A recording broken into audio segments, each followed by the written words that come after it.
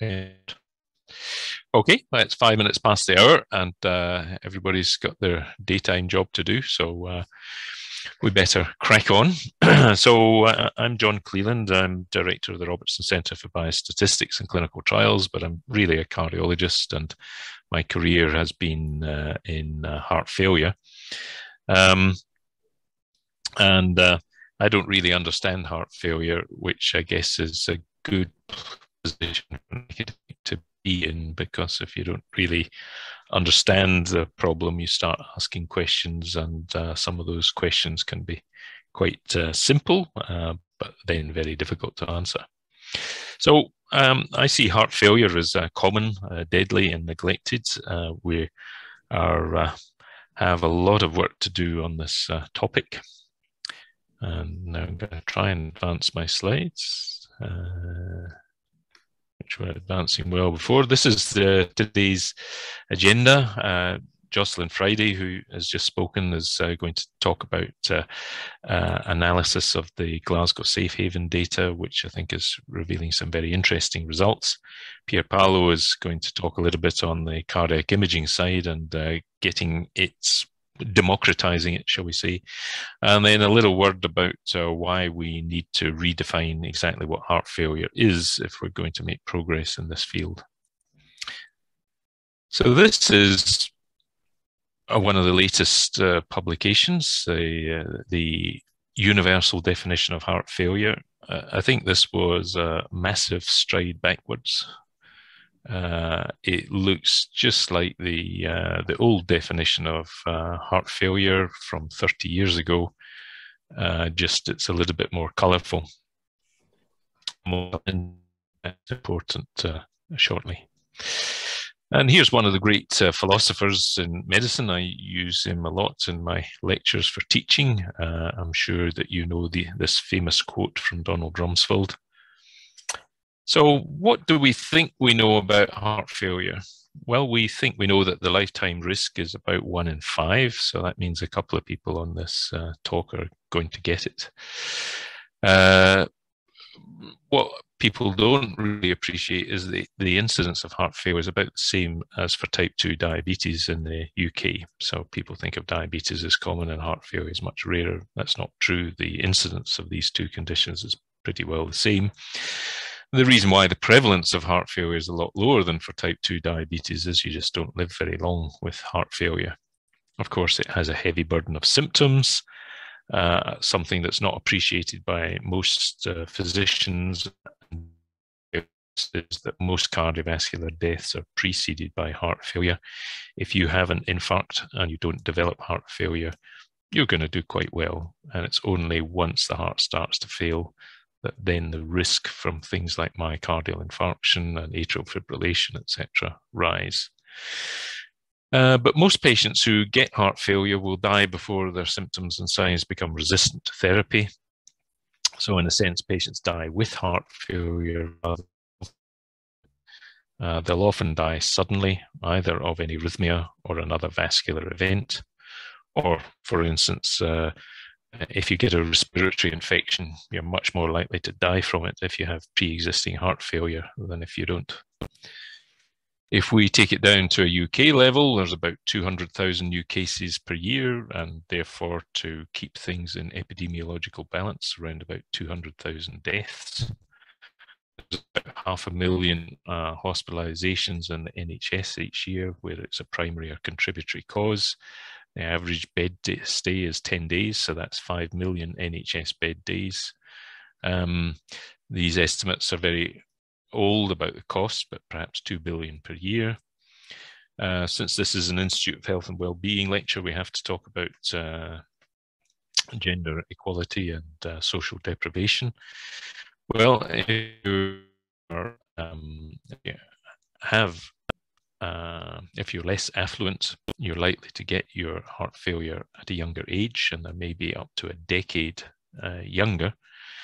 But because wealthier people live longer, the actual lifetime risk is pretty well similar, whether you're in social class 1 or social class 5. So it's strongly linked to age. In terms of women, the later onset of heart failure again, but same lifetime risk. In the year after a diagnosis of heart failure, if you're below the age of 80, then it's about a 20% mortality. If you're above the age of 80, it's about 40%. But Donald Rumsfeld forgot to say one thing, or many things, I guess, but he might have added, there are things that we know, but they just aren't true.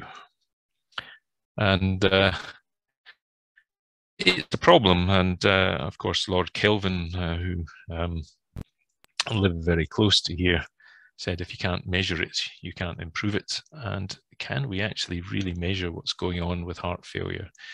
Some of us call this the joke atlas of heart failure, published by the European Society. Look at the prevalence of heart failure in Germany, 3 times what it is in the UK. Is that really possibly true? It might be true that the Greeks down here in the corner have a lower risk, but yeah, these data don't make much sense. So without further ado, I'm going to hand over to Jocelyn, who's going to talk a little bit about heart failure in Glasgow and whether we miss the diagnosis more often than we make it. Okay. Thank you.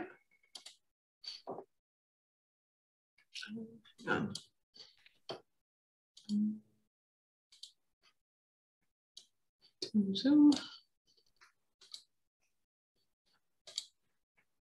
And do we see PowerPoint slide? Hopefully. Yes, we do. Lovely. Right. Feel free to interrupt at any point to ask questions. My name is Jocelyn Friday. I am a final year PhD candidate with the Robertson Centre for Biostatistics. I'm going to be looking into heart failure in Glasgow. Is a diagnosis usually missed? So the rationale for this: heart failure is a heterogeneous clinical syndrome and lacks a gold standard test for defining its presence or absence. It's currently defined by non-specific signs and symptoms, which are often attributed to aging and are often missed until they are severe. Heart failure is also defined by evidence of cardiac dysfunction, which is not often investigated. It has multiple underlying etiological and physiological factors, regardless of etiology.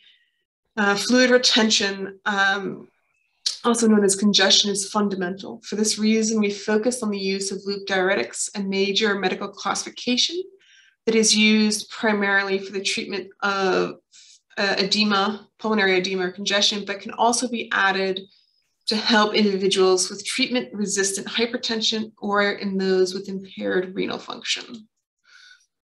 To this end, we use the heterogeneous anonymized linked data set from the NHS Greater Glasgow and Clyde Health Board Safe Haven.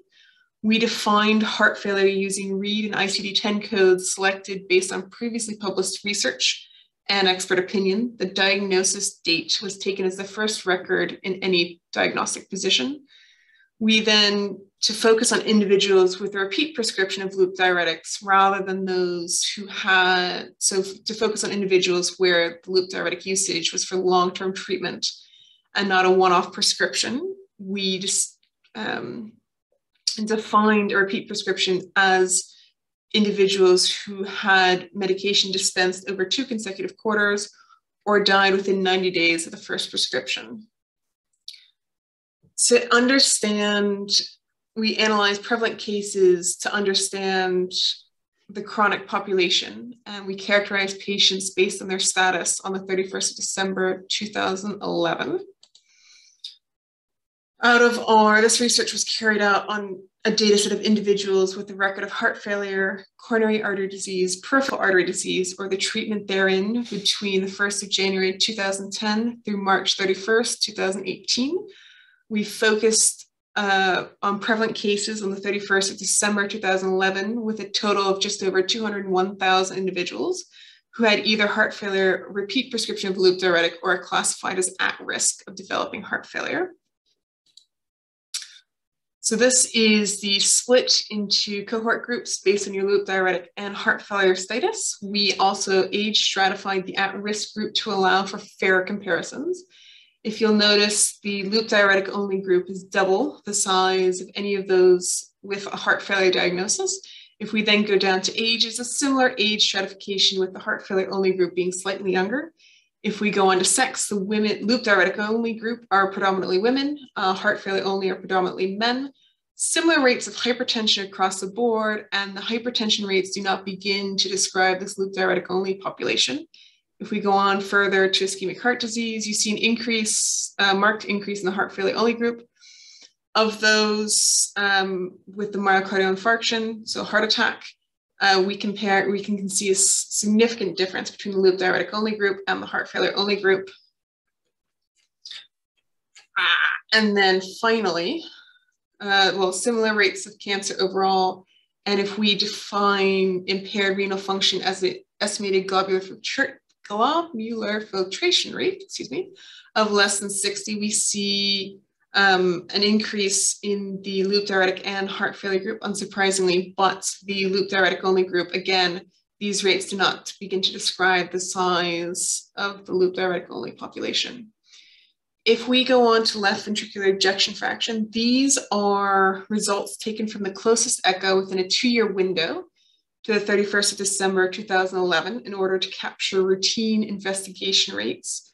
Hues darken with severity. On the graph on the right, you can see of those who take a loop diuretic, in the absence of heart failure, only a few have a reduced left ventricular ejection fraction, shown in the blues and in the brackets.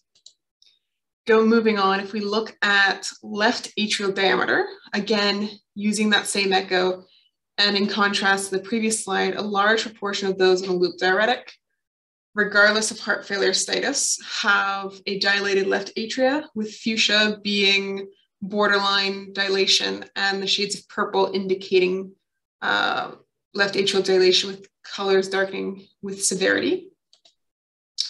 Going on to mortality, we have a Kaplan-Meier graph here with the at-risk stratified by age. And on the right, we have a forest plot of a Weibull model with a combined at-risk group adjusting for age by decade, sex, and socioeconomic deprivation. If we look at compared to those at risk, we can see a 1.2-fold increase in mortality for the heart failure only group. Yet the presence of a loop diuretic in the loop diuretic and heart failure only group drives the increase in mortality for these groups. So clearly we have a high mortality rate among the loop diuretic population, which are largely women, and they don't look like your textbook heart failure cases, if there is such a thing. We then sought to describe incident heart failure and or loop diuretic usage and the rate and pattern of hospital admissions in the year preceding an event in order to investigate potential triggers.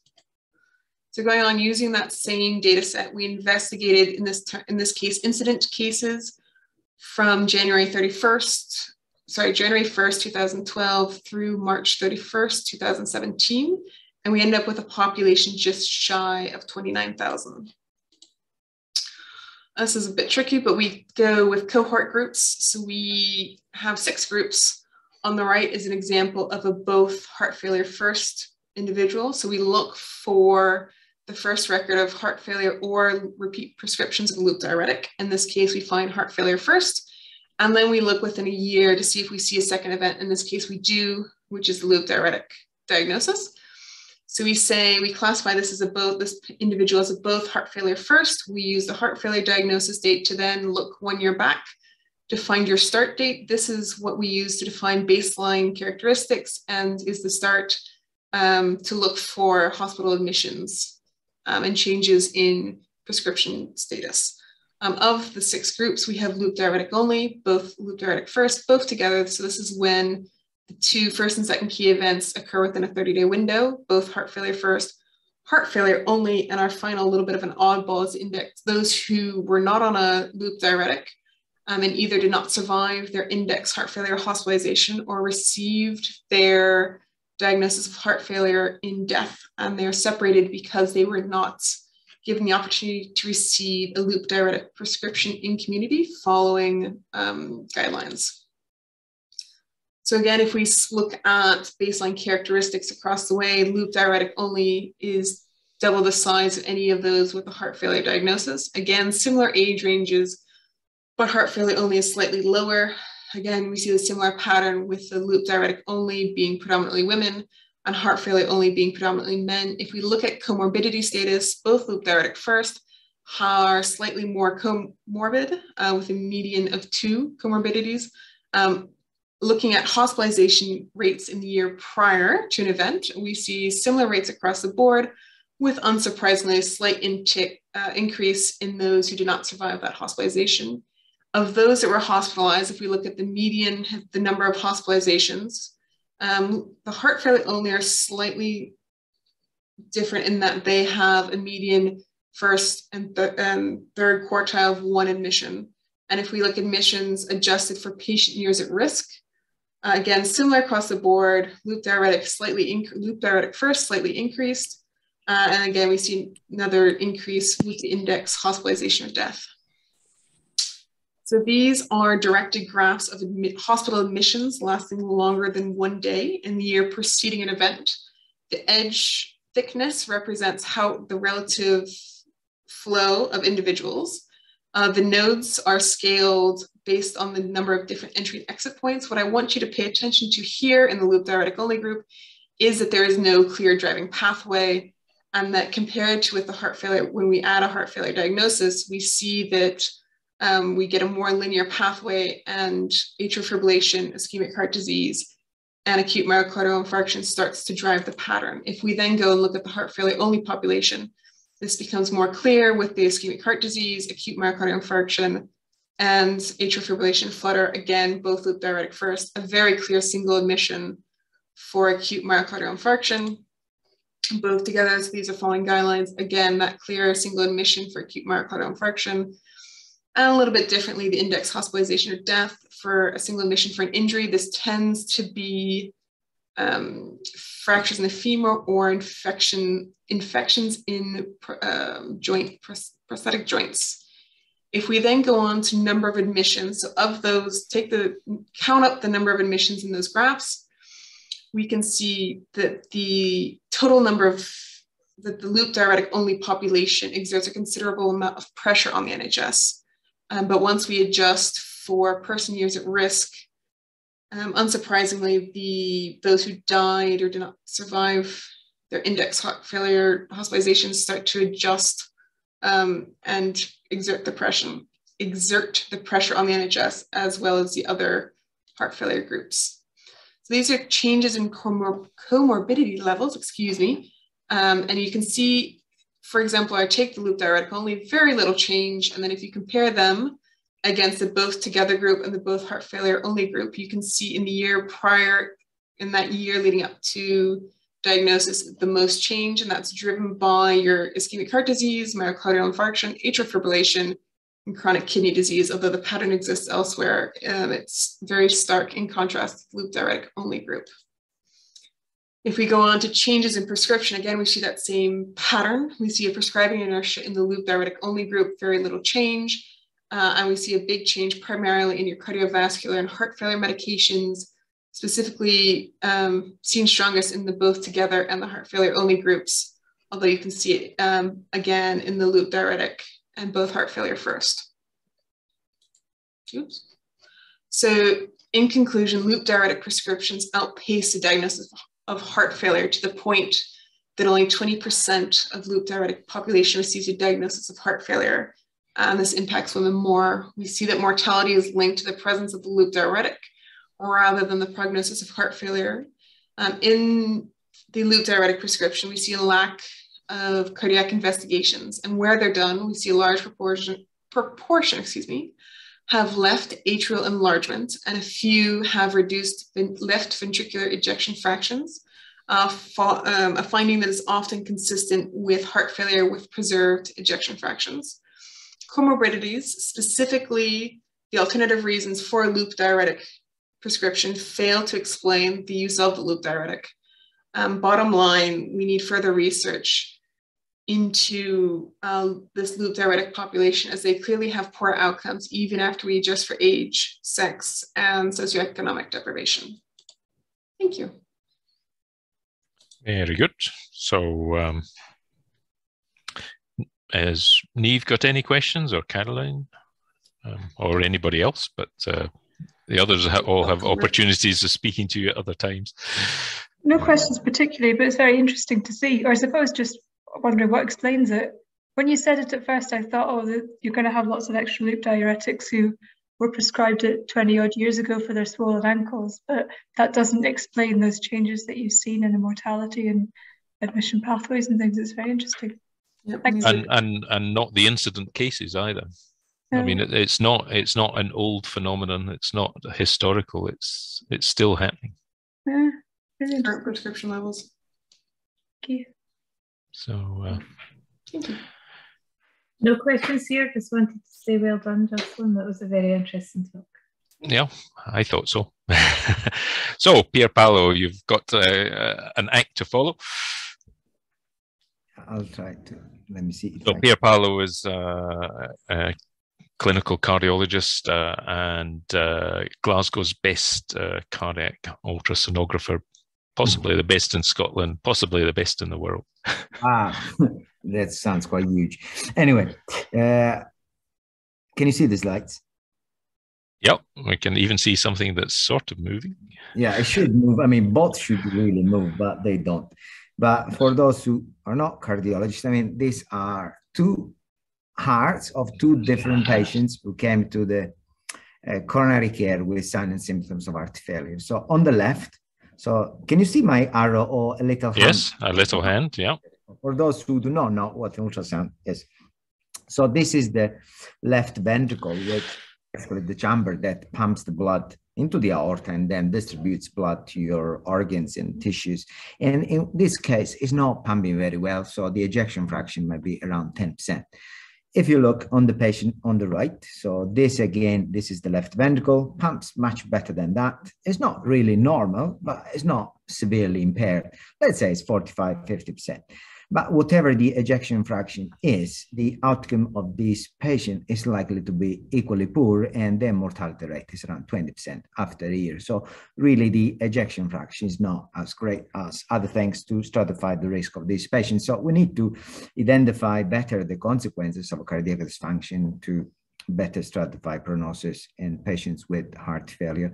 And as Jocelyn has mentioned, one of the jumpers, in this case, the left atrium that is behind or above or below the ventricle, depends how you look at the heart and from where. But it's a thin wall chamber that really is sensitive to changes in intracardiac pressure. So when they increase, the atrium distends.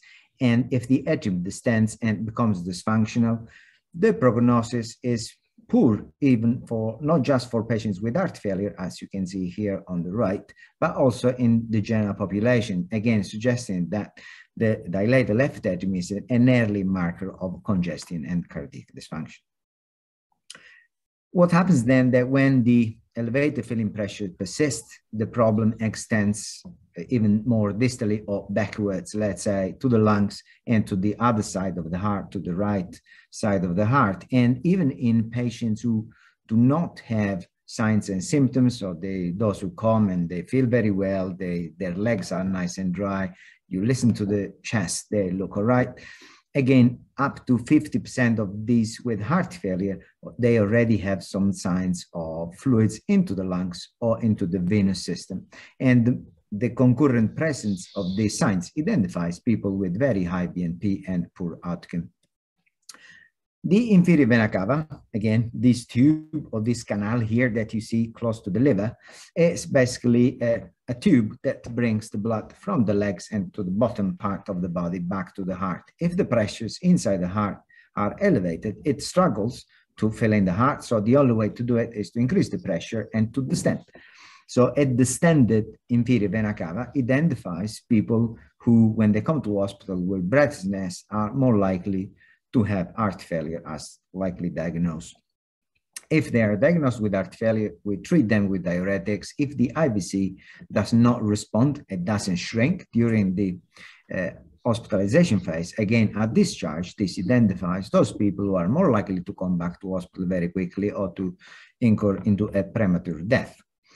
For those who are discharged and then they keep coming to our clinic, again, the IVC diameter is probably one of the most powerful prognosticator we might have, and to identify, again, those people at greater risk. It does as good as NT-proBNP, as you can see from this slide, and it has also some advantages because you can assess the IVC in real time. You can, and if you need to act and make some changes in the management of your patient, you can really do at the same time without waiting for any additional results, as in the case of NT-proBNP, that you need to take the blood, send to the lab, and then the results comes back after 2 hours, 3 hours, but the patient has already gone home by then. The problem with the IVC is that in 10-15% of patients, due to their body habitus, we are unable to measure it. And this is why we decide to look at the other side. So rather than looking at what collects the blood from the bottom part, we look at the vein that collects the blood from the head and brings it down. So the internal jugular vein that we can easily measure with a probe, place the probe in the neck, and this is what we see. So here there are two extremes of the problem. On the left, a patient whose jugular vein is very tiny at rest. And then when we ask the patient to do Valsalva, basically a maneuver to increase the pressure into the abdomen, the vessel expands, so it distends by around 7-8 fold. This identifies a well-controlled situation. On the other side, so on the right, you have a patient whose NT-proBNP is high, is congested, the jugular vein is already here distended at baseline, and the diameter really doesn't change too much during Valsalva. This identifies a very dangerous situation, and if we don't make any change, I mean, the patient is likely to have a much poorer outcome. In blue here, you can see the Kaplan-Meier, compared to those whose response is normal in green, who actually have, even if they have heart failure, an outcome similar to those not considered to have heart failure here in orange. To do this test is very easy, can be done in virtually in everyone. And you can train your colleagues very quickly, and the variability between trained personnel is minimal. And as we said before, these measurements do not reflect the left ventricular ejection fraction, but they are more linked to a right side problem in the heart. With the ultrasound, we can also measure the fluids in the lungs. So in a normal situation, this is how a normal lung should look like, basically dark on the screen. You should not be able to see anything. But when fluids start to accumulate, you might notice some artifacts or B lines, they are called, that come, they emerge from the pleura and they move down to the screen. And the more fluids patients have, the more B lines you can see, until this precedes then the lung collapse and development of pleural effusion. So as you would expect, the more B lines you can count, the worse the outcome for your patient is likely to be. Again, there are now a lot of studies and meta-analysis suggesting that if you want to train nurses or students, you can do it very easily, little level of training required, and after, let's say, less than 100 examinations that they perform independently, they have a high sensitivity and specificity in identifying B lines and pleural effusion. Potentially, we can also look at the congestion in other organs in the body, including the kidneys. And you can see, but I'm not going into details, you just see here that the continuous flow from the kidneys to bring the blood back to circulation into the veins should be continuous. If there is a problem into the pressure into the main system, the vein into the kidneys have to increase their pressure, which means that the flow into the veins there will be discontinuous. And again, discontinuous flow into the venous system of the kidney is a problem for the patient. Now, to do all of this before 2020, and I wouldn't say 2010 just because of COVID. I think COVID has been a push to the use of modern technologies, and for different reasons. Before 2020, to do all these tests, we needed a mobile echo machine. And when I say it's mobile, I mean, this is already huge, even if it's mobile. So you can imagine, if you're not a clinician, how big and non-mobile machine can be. And we needed 3 probes, one for the jugular vein, one for the kidneys, and one for the heart and lungs. Each probe has a cost that may vary between 6 to 10K. A machine might go 50 to 100K. So it's quite expensive. And indeed, moving this huge equipment across worlds is not really practical. And it may increase the risk of damaging the machine and then not able to examine other people. But after COVID, with a lot of, probably not in the UK, but certainly in Italy, Spain, South America, where GPs particularly did not have access to blood tests, they started to look at the lungs of patients presenting to their clinic, because with B lines, for instance, you could identify, or you could differentiate between COVID pneumonia from, for instance, fluids due to heart failure. And there has been an expansion in these systems of these equipments that you can see here. You can connect to an iPad, to an iPhone, and either they can communicate with a mobile system just by Wi-Fi. They are highly affordable. The price ranges from 6K to less than 2K for this device, for instance. They are light, portable, they provide high quality image. Many of these are already powered by artificial intelligence, as you will see later, and are very easy to use solutions that are likely to change the medical imaging in every setting and specialty. So it's going to happen, particularly if you look at what these tools can do. So for instance, this device is made of a single silicon chip, and one probe that again costs less than 2,000 can emulate all the 3 transducers that we have seen before, at a cost that 1/10 of the 3. It also is useful because these tools provide the opportunity to do a remote teleguidance. You can see, for instance, a person scanning in any environment, a patient, and then if not practical, can interact with someone here who is guiding, again, the sonographer, how to move the probe and how to adjust the image for a better diagnosis.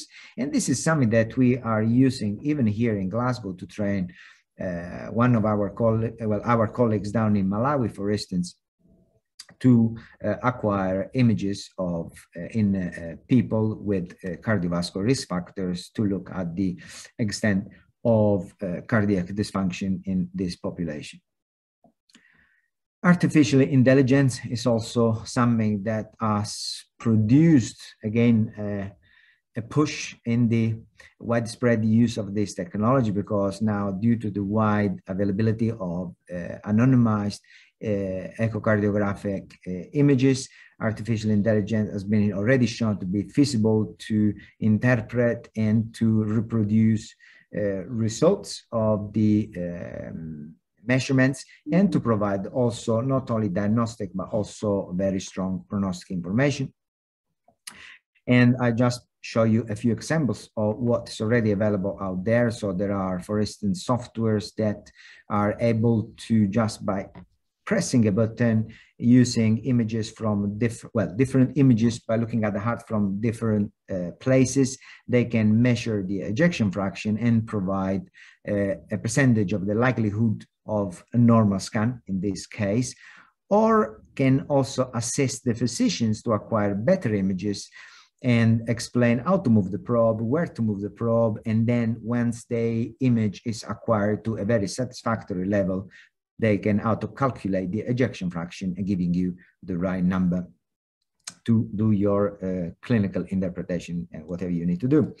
So when I say that the ultrasound will replace this, the stethoscope, I mean, many people say, that's not going to happen. But actually, I think that in 5 years' time, this is what a doctor may look like. So we will have a probe around the neck and rather than a stethoscope. So just to conclude, I really think that ultrasound allows to evaluate cardiac dysfunction and its consequences, particularly congestion, in real time, safely, because there is no radiation risk to the patient, comprehensively in different organs, and importantly, objectively, so we can quantify the problem, and the problem, we can tell a number to the people who are coming next to follow up, or to whom we are handing over the problem. affordable handheld ultrasound is transforming healthcare as a diagnostic tool, and there is a potential to be ubiquitous or actually to replace the stethoscope. And whether these novel technologies can be used to improve the management of patients with or risk heart failure should be really explored. So that's from me. Okay, so any questions to Pierpaolo? We should always remember that certainly in a health service like the NHS, that by far the most expensive item are the people who work in the NHS. And if we can provide them with the best equipment to make the best use of their time for managing patients, then that's usually a good investment. So, but any other points?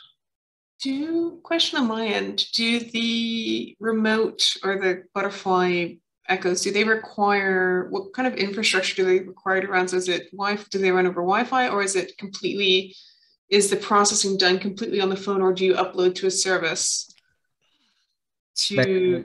So, I mean, either you have Wi-Fi, you need an internet connection, whether if you connect through your iPhone, either it can be a Wi-Fi or your, I don't know, the signal of your, I don't know, 3 mobile, whatever network you got. But obviously in Africa, it might be a bit more difficult. So we rely on a Wi-Fi signal down there. But this, I mean, it happens in real time. So it happens as we talk. So if I talk, for instance, you are the sonographer, I would see what you are scanning on my screen. There are multiple windows, and I can just tell you, oh, move a bit down, move, oh, and other ways I can move with my mouse.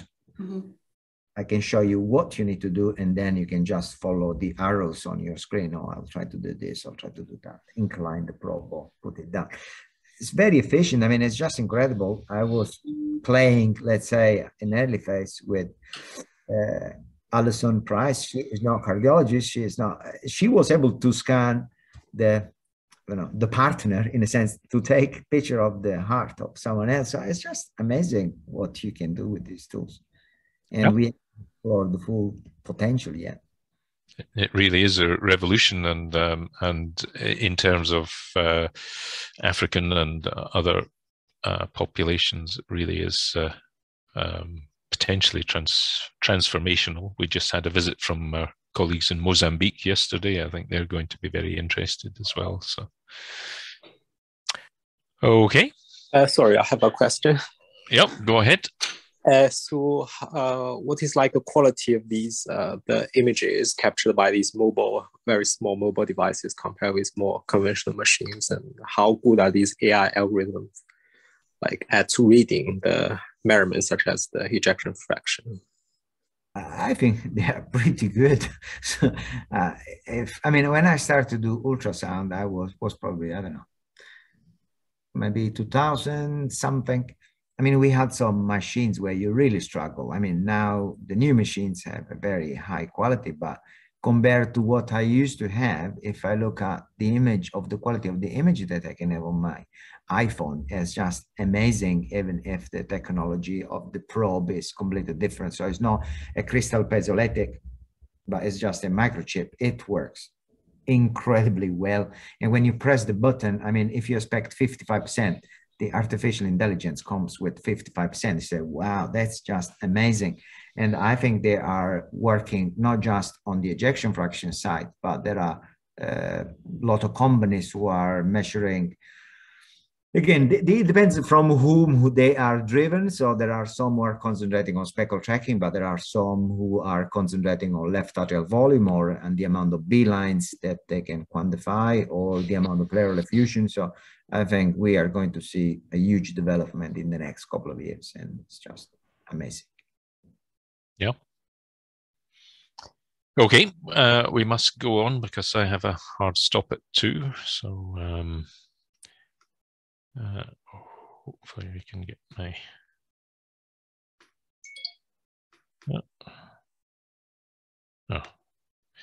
get the right button. So I'm going to talk a little bit about redefining what heart failure is.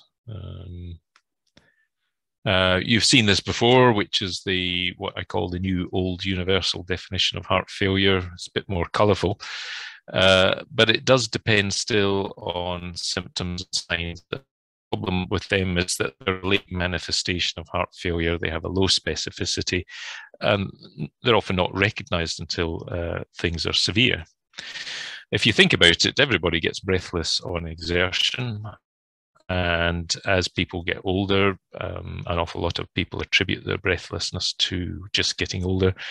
If you're going to wait for symptoms like orthopnea and breathlessness at rest, then you've waited too long. And peripheral edema is, of course, common. Anybody who's done a long distance flight will know that. So symptoms and signs are pretty unreliable. And of course, communicating with our patients often has as many failures as communicating by Wi-Fi. And our patients may tell us that they're not breathless, but if they're just watching television all day, that's the reason why they're not breathless. And patients, of course, learn to avoid symptoms by changing their behaviors.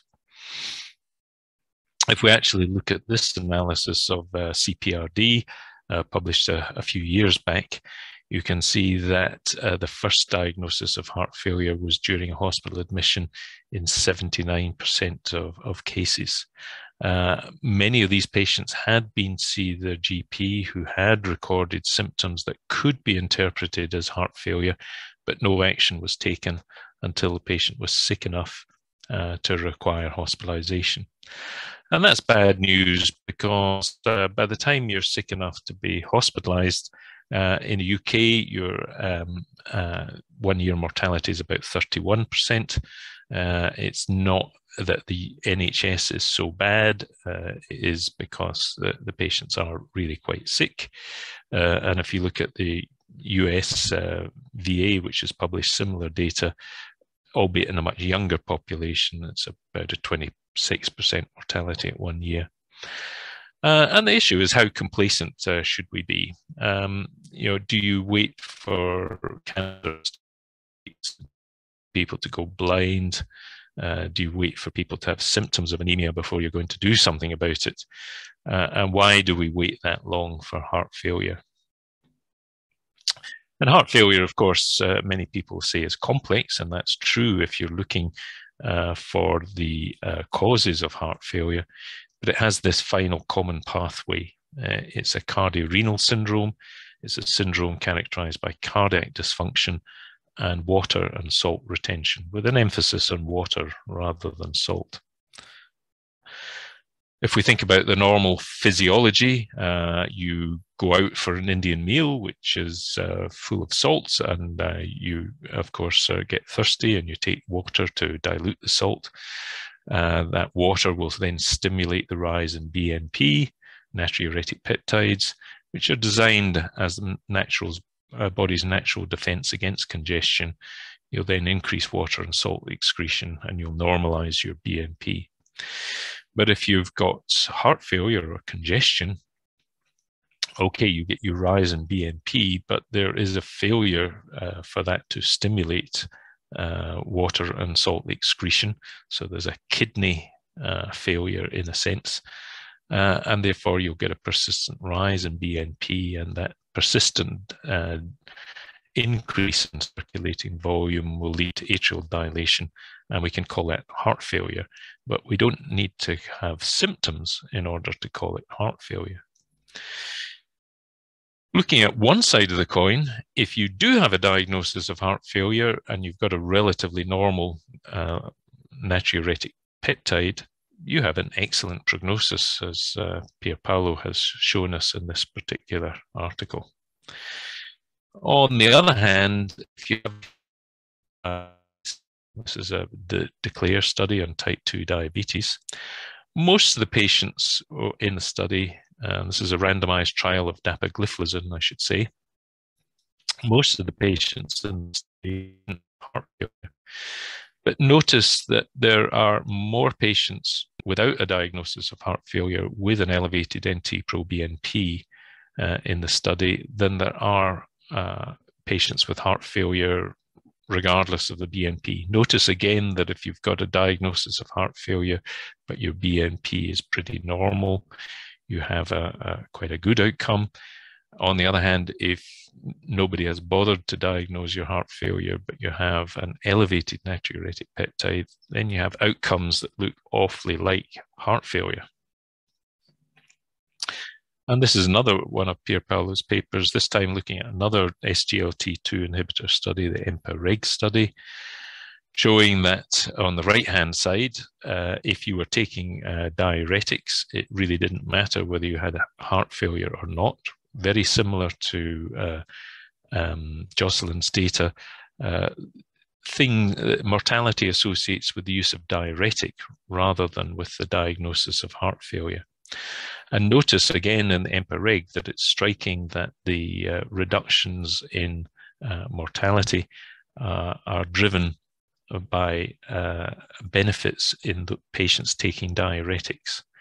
It didn't really matter much whether you had heart failure or not. It didn't matter very much whether you didn't have heart failure or take diuretics. The big benefit for the SGLT2 inhibitors were the diuretic-treated patients.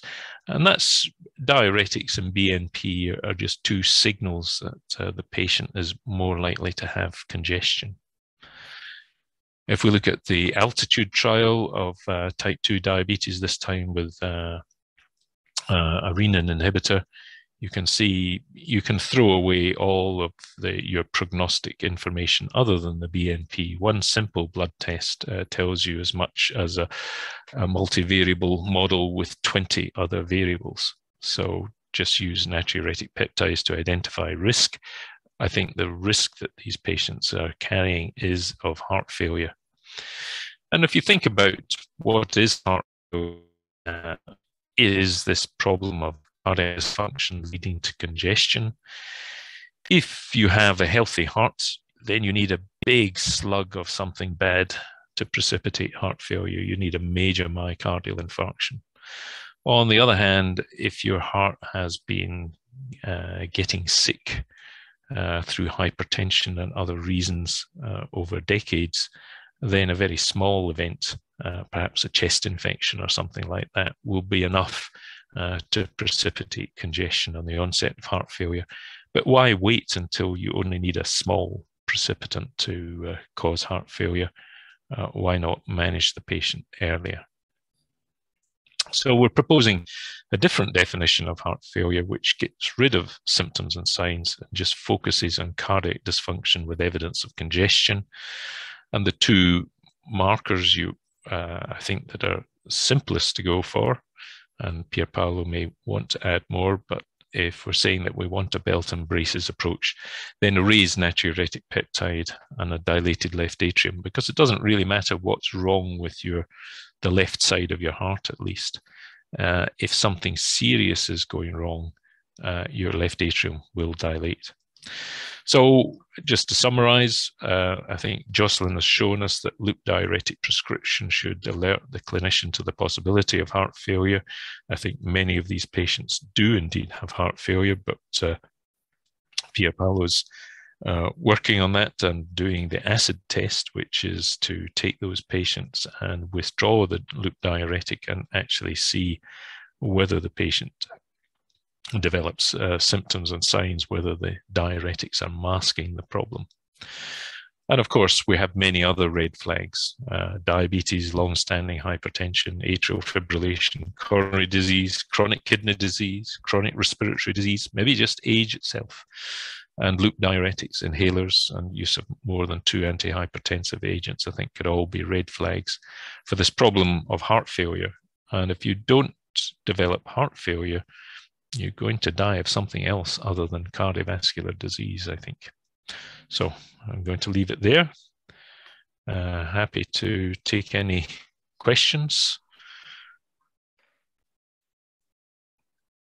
It's a problem with these cross-cutting themes in IHW is that I was on the HETA one last week. I was the only person not from HETA on the on these lunchtime meetings. So we have lots of opportunities of speaking to us internally, but and it's nice to engage with colleagues elsewhere in the university. But yeah, we do need to do something to stimulate crosstalk. Otherwise, yeah, we would do different talks. Okay. I think probably the fact that it's only circulated around the institute, you maybe want it circulated wider. Yeah. Okay. We can take that back to the and say that yeah, it would be good, maybe to get engineering and yeah, or maybe also a bit earlier, because this notification only came out a couple of days ago. Yeah. Well, I think they're supposed to be announced at the beginning of the year, the program at least, and then if the reminders come out. But, yeah, but the programs are usually full of to be decided. Oh, well, we decided this one last November, I think. So yeah. So it's not us. No, I know. I know. Yeah. Okay. So I have. Oh. You have one question. Oh, right. I have a question. Yeah, Niamh. I was only going to say, well, thanks to all of you, because that was really interesting, and as a primary care clinician, really useful.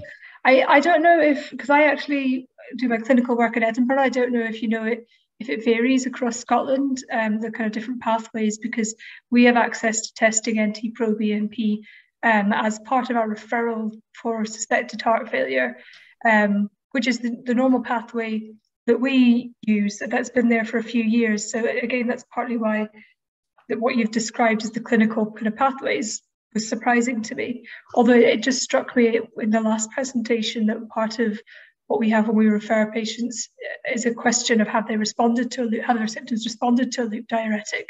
So a sort of assumption that you will do some empirical, you'll try that in the first instance. So are you suggesting that kind of cardiologists are going to come and stop that and test patients, or?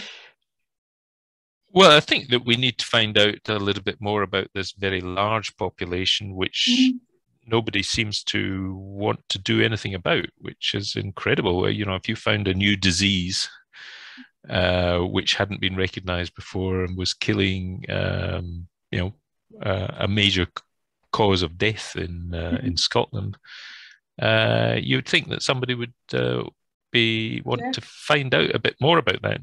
Is this just a marker of heart failure and congestion? I suspect it is to some extent.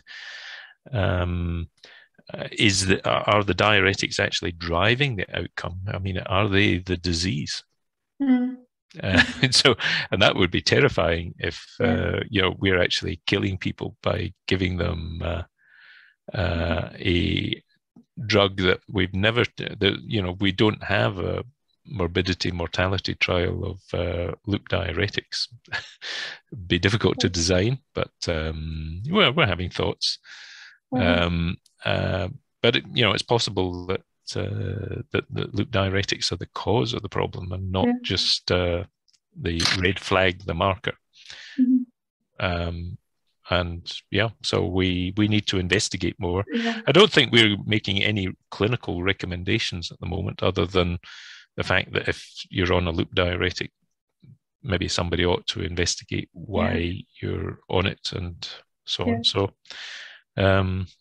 it's a pity you're working over in Edinburgh. Otherwise, you could work with Pierpaolo, and he would he would give you a good. I imagine we have the same picture over here. I wasn't aware of it to look for it, but there's a lot to learn for clinicians anywhere. Yeah, well, we've looked at this in CPRD, and it's pretty well the same picture in CPRD. So you can say that this is also happening in England, and where hopefully we'll get an opportunity to look at the Welsh data as well. So we think that this is, and we've got EMPA-REG as well, and we've been looking at some big atrial fibrillation studies. It's the same problem there. And the loop diuretics consistently give a stronger signal of harm than a diagnosis of heart failure. Thanks very much. Okay, I've got to go now. So thank you very much, and I'll speak to most of you later today. Bye for you now. all for very Thank you. interesting talks. Thank you. Bye. Thank you for joining.